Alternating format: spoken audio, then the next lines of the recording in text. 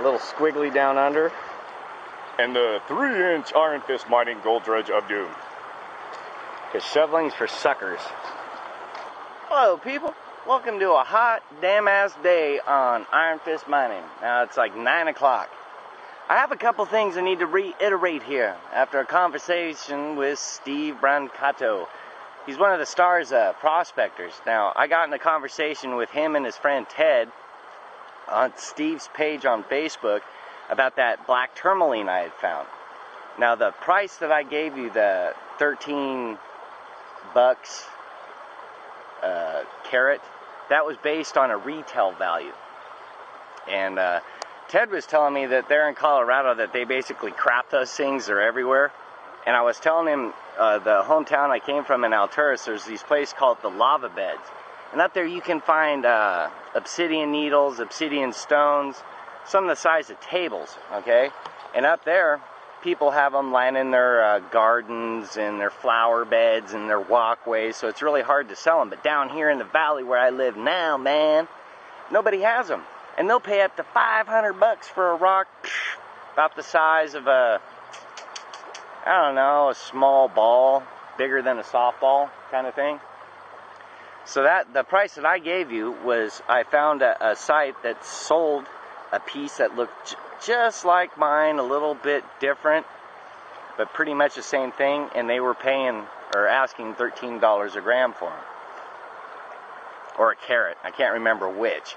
But they said, you know, that price seemed a little high, and what I was suggesting to them was that they take pictures of some of the stuff they have, because Steve said he has a bunch of this stuff sitting around his house. Well, take pictures of it. We'll buy it. Us, the people. Don't worry about selling it to the jeweler, the man that doesn't dig it up. And Steve kind of made that point. Sometimes he likes to keep them because the market doesn't want to pay fair value for not only the work of carrying like 300 pounds of material anywhere to go dig it up. The guys buying it aren't digging it up. I'm digging it up. Steve's digging it up. Ted's digging it up. Amanda's digging it up. And all those other people, you know, like you out there, digging it up. So you set the price to the man.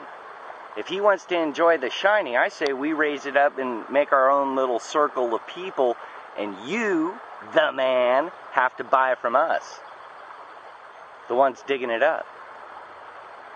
Is that fair? Is that fair that you come out and do all the work and use your brains, your skills, your savvy to find it so the rich man can get richer off your work? Is that fair? That's what I'm asking. Is that fair? I don't think it's fair. So, I'm back out here. Water's still high, and I had some ideas about how this stuff's traveling in here. You can really see the rib things that I laid out now. Wow, it's really jamming through there, man. I have a hell of a time setting my sluice up today. But I noticed something else on here. You can see a trail of sand coming off this one. And that's that is 100% that vacuum action going on. It's sucking all that stuff in there, and then at some point it blows out the light stuff, thus leaving the trail. And when you see those trails, that's the way that the gold is following, is on that trail. Kind of the same shape as these. Down, down. Before I used to go across. And across is bad because the river doesn't flow across. It goes down. I should have known that, but hey, you know, it's a learning curve. Nobody's teaching me how to do this. So, anyway, I'm sore, I'm tired, but I wanted to clear that stuff up. That way I'm not freaking out the market and everybody thinks, oh, no, that was based on one place that's here in California. That's where I got that price from. So, let's get to digging. And I didn't bring a shovel today, no shovel. Just tunes, backpack, some water, some buckets, a pan, and the money cups. And the 3-inch iron fist mining gold dredge of doom. Because shoveling's for suckers. You know what? All I see out there right now is a lot of work. Better get to it if I want some shiny. Alright, so I'm taking a little break and making sand sculptures into giant sperm cells. It's kind of an accident, but looks like one, right? A little squiggly down under. Anyway, what I did is I started out, my theory was there'd probably be better stuff up around this corner. And boy, was I wrong. That was a big waste of time from there to there, but from there to down here is doing really good. This is the second clean out of the day, and it's getting around lunchtime. This one, what is inside this bucket here, is from the top sluice, and I saw a pretty nice chunk in there. It's definitely three-dimensional, though you can't really tell by what you're seeing in there, right? It just looks like dirt. This one is out of sluice number 2, the shock tooth. As you can see, it catches some pretty good material too, nice and dark. In the past, I used to take this stuff home and process it, but I just chill out, use my magnet of doom, clean it out, toss the stuff up here, blah blah blah. Instead of packing it all home. That way I just go home with the gold. That's how, you know, why it takes so little time. But I'm hungry, gotta eat. Just thought I'd bring that up. You know, you might think you know where it's at, which I thought it was up there, but I was wrong. That's another thing the soft-handed man, the man that rips you off, man, doesn't know. Can't come out here and do it himself, because he'd hood his whittle off his hands, and then he'd have to go get him painted and done with his girlfriend, the tanning booth, the big sissy. You know, it's cool if women do it. You know, I dig it, but dudes, you doing that, I will personally tell the man club, and they will pull your man card. No, So yeah. Yeah, it looks kind of trippy. Either that, I'm just exhausted and tired and hungry. I want to get out there, man, but the current's a little strong. You can tie a rope off and dive under it. Douche. It's changing though. I can see out where I was digging and junk before. This kind of got taller down in here where it was down lower. And this is kind of making a big old pit. That wasn't there before. There was a big, like an island thing. And it's gone. Get on.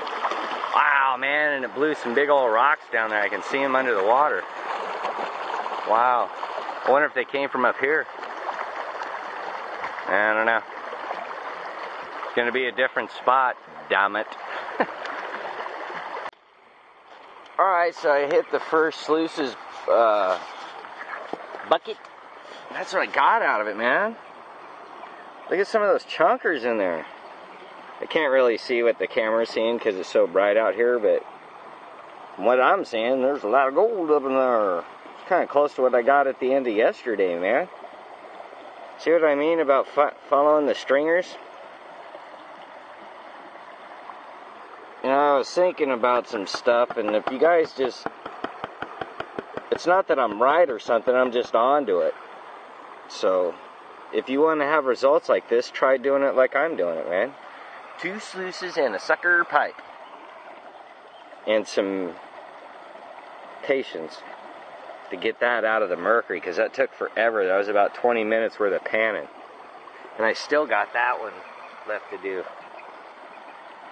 And the mercury's grabbing it, so I don't want to lose it. Get back in there. There you go, there's some gold. I'll set clean out. I don't know how much I'm going to do today. I'm kind of tired. It's kind of pretty. Looking at rocks. Blah, blah, blah. I like that scenery right back in there. In that area. You'll watch my show. You'll follow my methods and get rich. Actually, I don't know if you can get rich doing this. At least recreational wise, it's cumulative. It takes a while for it to add up to something. Something else I forgot to mention too, Tanya Creedon, she makes necklaces out of those crystals. So there's somebody else you can network with if you have an abundance of them. I know I need to get her some so she can make me a few. Maybe I have some iron fist mining kind of stupid stuff. Not that you guys are going to buy it anyway. I'll just have them and give them to people. You know, better dump my gold out. But I told you I saw a couple big chunks in there. There's one of them. Look at the mercury grabbing my gold. Dirty pig. And this is the gold from band number 2, or sluice number 2. That's why I run 2 sluices, otherwise I would have lost that. No, it's not substantial, but, you know, when you're after little gold, don't you want to catch as much of it as you can? I do. And after 6 feet, you don't really start losing any. And you saw how much was in the first one, so on a percentage ratio, not sure, don't know, but that much worth, comparatively speaking. And if I keep hitting gold like that, I'm going to keep digging, regardless if I'm sore, tired, or starting to talk completely stupid and kind of like the Kirk. And I don't know why I'm doing it. Maybe Christopher Walken and the Kirk are stuck in my head today. They're asleep, dreaming, and they're channeling me. Weirder things have happened. So, back to the water. My monkeys. My monkeys, we go back into the water to get more shiny specimens. And to hopefully one day get all of us 99%ers to take control of everything. Just think about it, we're 99%. How can the 1% beat us? How? If you're going to give in to a 1%, then you, man. Think if 99 of us got together to build a car and versus one guy, who'd win? And you have to give them the same amount of stuff to use, so they'd be identical. See the advantages of getting together and dropping the, I could do it better. Let's do it better. Let's all of us. Let us all do better. Isn't that the point of the game? I think that's why YouTube and all them hate me so much, is because I'm trying to turn you on to it. Freedom, my people. Freedom. You like freedom? I do. I especially like this free gold money. I'd like to get into a good pocket of it. Maybe I would if I just shut up and dig, right? So I'm packing up my gear. My back's starting to hurt. Don't want to go through a super long healing process. I am my only tool besides this stuff. If I break, I ain't got no repair, people, things to help me feel better. So, I'm going to get out of here. Some of you guys might be wondering what's up with this try thing. This is a relief in case the middle, that's where I run my sluice, has got too much water going in it, so it lets some out, and then the third one's the dig side, so that's what it's all about. And the ode to the man seed pile. I didn't do that on purpose, but it kind of came out that way. I did give him eyes. I'm calling him Herbie, the man gravy cell made out of sand. Man sauce, man gravy, whatever. I know it's kind of gross, but it's funny. It looks like it, right? Or a Q-tip, or a matchstick with eyes. I don't know. I'm getting weird. Gotta get out of here. It's hot. It's hot. It's very hot. And bushy. Look how tall this stuff got. Jeez. It's a jungle in here. And we have reached the point at the end of the video. See, there's Milo. Right there. I did the panning. I don't think I dropped any gold. But, that's what I got. That's a penny. I've seen other dudes do this. Makes it easier to see, I guess. Gives you some perspective. That's not too bad. I didn't do it for too long today. I only cleaned out 3. Primarily what you're seeing came from that other one I showed you earlier in the video. So that's about it. I'm tired and have a few other things to do.